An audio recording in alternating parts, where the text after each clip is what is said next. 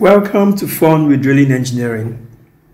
Behind me you can see the periodic table showing all the many elements we should know. So obviously we'll talk about chemistry today, but relax, we'll just look into some of the few elements, which are hydrogen, carbon, and oxygen. Hydrogen is the simplest of all atoms. It is the most common element in space. Even some planets and even the sun consist of it. You should also notice that hydrogen is very sociable. It loves to combine with other elements. The next element we'll look at is carbon. Carbon atoms are much more complex than hydrogen. And carbon is also very common in nature. Carbon atoms are very flexible while combining with each other so they can generate different structures, such as graphite, even diamond, for example. But these details are not so interesting here. We would like to keep everything as simple as possible. So let's imagine that atoms are little balls with arms. In our mind, hydrogen has just one arm, and the carbon has 4 arms. Well, as stated before, these atoms do not like to be alone. They prefer to socialize. This is why each hydrogen atom with one hand grabs another hydrogen atom, and together they form a hydrogen molecule, which we call H2 molecule. Similarly, the carbon atoms connect with other carbon atoms, but because it has so many arms, it easily gets confused.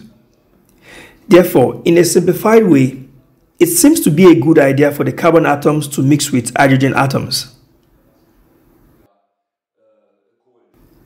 So here we can see that each arm of a carbon atom can easily grab the arm of a hydrogen atom. And this results in a beautiful methane molecule. This is what we often call natural gas. A methane molecule consists of 1 carbon atom and 4 hydrogen atoms.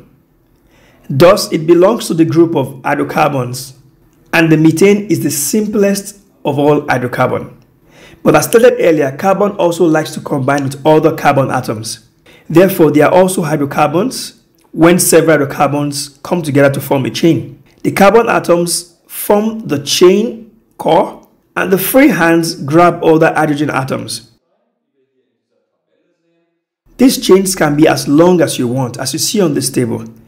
The shorter chains are gases, and the longer chains are in a fluid state, and we call them crude oil. Of course, there are many other potential complex combinations and structures of hydrocarbons, but let's not go into it here. Let's leave all that for chemistry classes.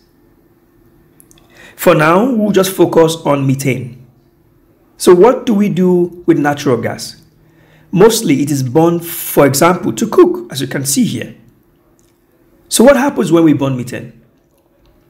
A flame requires 3 things: heat, a combustible material, which is in our case methane, and the third, very important, oxygen. Oxygen is a really cool element. As you see in our simple model, we imagine that it has 2 arms. And just like all other atoms, oxygen atoms love to come together with other atoms and form oxygen molecules, and they stay together for a while. But when there's a party and there are methane molecules around, then the party is not enough for them. All other atoms fall in love with oxygen atoms, and they want to join oxygen atoms. For example, the small hydrogen atoms here leave their carbon atom and engage with the oxygen atom.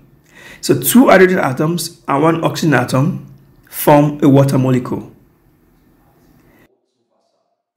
The carbon also doesn't wait for long. It looks for 2 free oxygen atoms to form CO2 molecules. So each methane molecule decomposes to form CO2 and water during combustion. Water, of course, is not a problem. It is completely harmless. But CO2, carbon dioxide, is a greenhouse gas, and we want to avoid it as much as possible. Unfortunately, Our modern society is still dependent on fossil fuels, meaning burning of oil, gas, and coal. But if we still burn hydrocarbons, it is at least important for the environment that as little carbon dioxide as possible is generated. And here, natural gas plays a very special advantage over oil or coal. Of all hydrocarbons, methane has the highest proportion of hydrogen to carbon atoms and thus produces less significant carbon dioxide when burned compared to oil or coal. This is one reason it is considered a very important bridge technology within the energy framework. When used, it simply produces the least environmentally harmful emissions. But we have to take care that no methane escapes unburned into the atmosphere. This is because methane in the atmosphere is a very strong greenhouse gas that contributes even stronger to global warming than CO2. So we have to be very careful with the production and the use of natural gas, and we have to work very carefully. So how to do this and all other things we teach in our program, Geotechnics, Mining and Geoenergy Systems here in Freiberg. We'll be happy to see you in our lecture. Look off.